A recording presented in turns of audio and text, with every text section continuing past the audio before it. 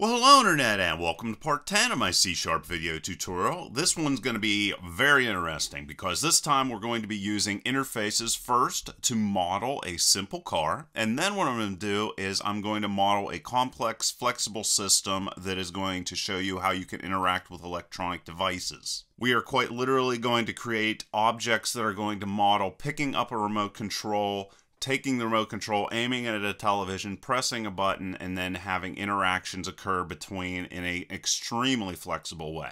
And basically an interface is just a class with nothing but abstract methods, like we saw previously with abstract classes. And interfaces are used to represent a contract an object may decide to support. Now, all of the code, as well as a transcript of this video, is available in the description. And now, let's get into it. Okay, so I'm going to model a very simple interface here and then create an object that is going to implement it. And we're going to start off with what I'm going to call drivable. Now, very often interfaces commonly have names that are adjectives because adjectives modify nouns or objects. However, the names very often also describe abstract things.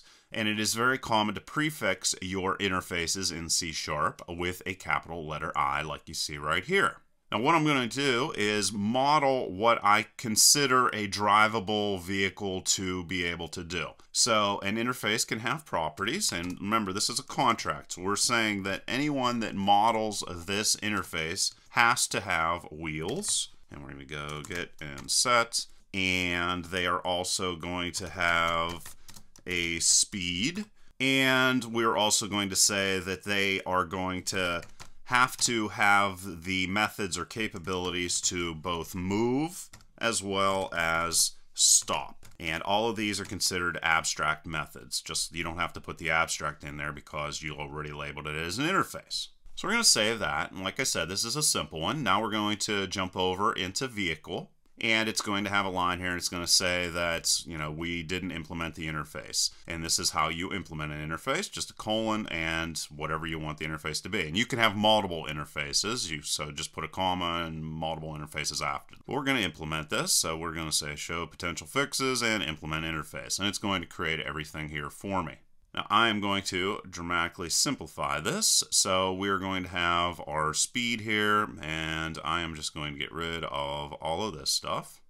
So that's all going to go away. And then I'm just going to go get and set, just like we always do. Going to also get rid of all this extra stuff right here. And then inside of this, likewise, just go get and set. All right, so those are all set up. Well, now what we need to do is actually decide what we're going to do with the move and the stop vehicle here in this situation. But I'm also going to want to put a constructor inside of here. So let's go public vehicle, and let's also throw in another field that's going to be specific to the vehicle class. Let's say that we want to have one in here that is going to be represent the brand.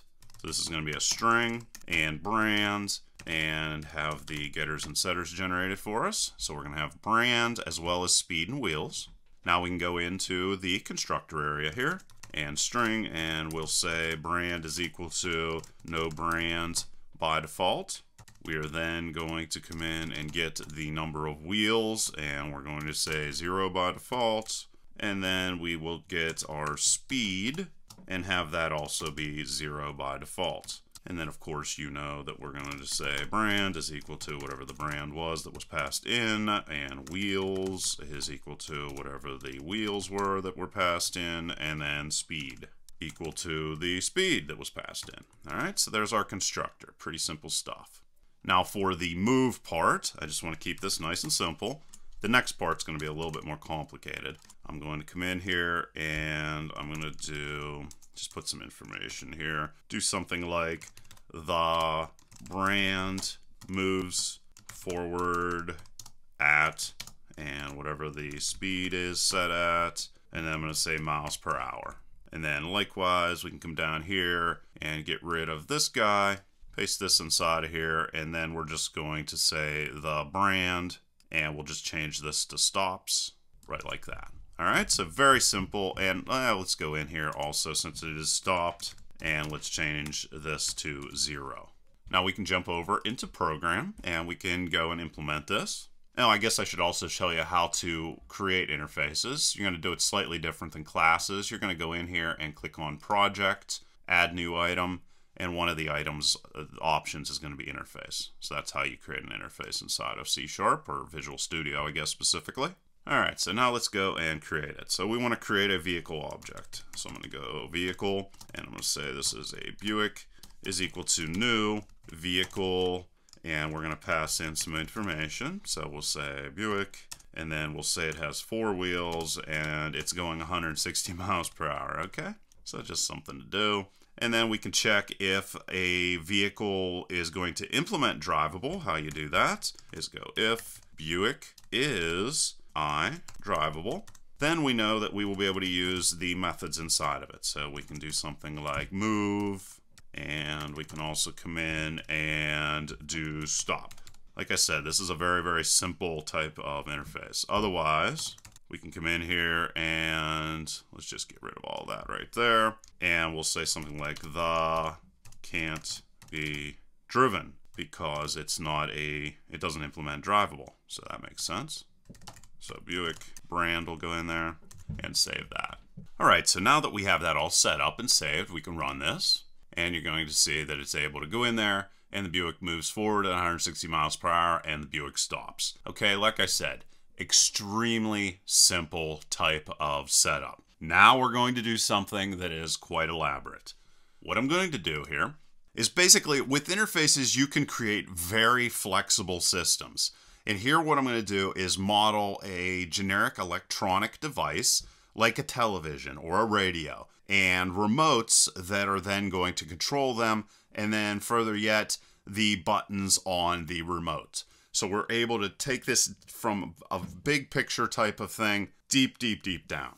So what I'm going to do here is this is an interface, of course, called electronic device, and I'm going to say that every single one of my electronic devices are going to be able to turn on and turn off. And let's say we want the volume to be able to turn up on them and the volume to be able to turn down. And for homework, I'm going to basically set up the on and off, and your job is to go and make the volume up and down work. And if you do that, you'll understand interfaces on a very deep level. And that's all we're doing right there. We just created our interface for all of our electronic devices. All right, so now we're going to get more specific with television. Now, because we implemented electronic device, the electronic device interface, any other device we create will know exactly how to interface with those devices. So since we have a television, we know that we are going to have all of those different methods. Come in here, show potential fixes, just click on it, implement interface. All right, so it just created everything. Now I have to come in here and specifically tell it what to do. So one thing I want to do though is I want to come in and I want to define volume. So I'm going to go int and volume, and there that is. And then for these guys, get this out of here. If it goes off, it's just quite simply, just get rid of that. And we'll say the TV is off. And of course it could do much more complex things than just that. And then for on, we're going to do pretty much exactly the same thing. The TV is on. And for volume down, we can come in and do something a little bit more complex. So we could say something like if and volume is not equal to 0, then we want to decrement the volume. And then after that, we can come in and say, let's go like this, and get rid of this. The TV volume is at, and throw volume into that, like this. And likewise, we will do a very, very similar thing with the volume up. Paste that in there. If the volume is not equal to, let's say we want the upper bounds to be 100, then we can increment this, and the TV volume is at volume. All right, so we'll just keep that way, and we'll copy this for later. All right, so very simply, incrementally, we are adding this functionality here. All right. Now what we're going to do is jump over and handle commands, which are going to basically represent button presses. Going to be doing this in an interface called command. And basically we can model what happens when a button is pressed, for example, a power button. And what we're going to do here is break everything down so that we can add pretty much an infinite amount of flexibility to, say, a remote control that would have numerous buttons on it. And basically what we're going to do inside of here is just say that this is going to have two capabilities. It's going to have an execute and it's going to have an undo. So just like a power button, if you press it the first time and the TV's off, it turns it on. If you press it again, if the TV's on, it turns it off. Okay? So it's basically going to do something or undo what it previously did. And that's all we're going to do with that. Now we're going to jump over into power button and we're going to implement this. So there's the command. We'll come in, show potential fixes, implement interface, and there that is. And basically what we're going to do inside of here is we are going to refer to our instances using the interface. So we can come in and we can go electronic device, and let's call this device just to keep it simple. And then let's also implement this a little bit further. So go public and power button. This is going to receive an electronic device, which I'm going to call device. And then I can say this device is equal to whatever the device is that they passed inside of there. So that's how we can set that up. And now simply we can come into the execute part and say device and on, and it's working. And undo, we can come in here to this guy, and whenever that's clicked on, we can call off. And it's very modularized and very, very simple to see what's going on. Basically, if we come in here, we can see a device on. We jump over here into the electronic device interface. We see it was defined there. And then in television specifically, it is defined there, what happens whenever on is clicked on. So everything is very modularized and extremely flexible. It's so, so easy to come in here and make dramatic changes without affecting any of the other classes that are defined inside of it. So now let's get even more into it with TV remote. So with our TV remote, what we're going to do is literally model the action of picking up the remote with your hand off of a desk or what have you. So all this is going to do is have public and static, and it's going to return any type of electronic device. Remember I said this could be a radio, this could be anything. So we'll say get device, and in this situation what it's going to do is return a new television. And we could put logic inside of here that would return a radio or whatever. But I'm just keeping this very simple. And you could add that logic and it would be very simple also. So we have that saved. Let's jump back over into our program and let's make it work. So what we're going to do here is we're going to model the act of picking up a remote and aiming it at the TV and clicking the power button and then watching as the TV turns on and off. So the very first thing we need to do is pick up the TV remote. And to do so, I'm going to come in and go electronic device. And I'm going to call this TV. I could call it TV remote or whatever, but I already called this TV remote. So, all right, so we got that. And we're then going to call get device. So there's get device. Got that all set up. And now we can create our power button. So we can say power button. And let's just call this power button is equal to new power button. And we're going to say that we want the TV power button specifically to be used.